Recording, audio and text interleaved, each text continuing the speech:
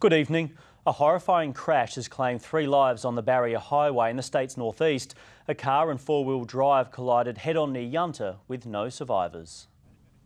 This is the sickening aftermath of the crash which killed 3 interstate visitors around 8:30 this morning. In the crumpled Nissan Patrol was a man in his 40s, believed to be from Broken Hill.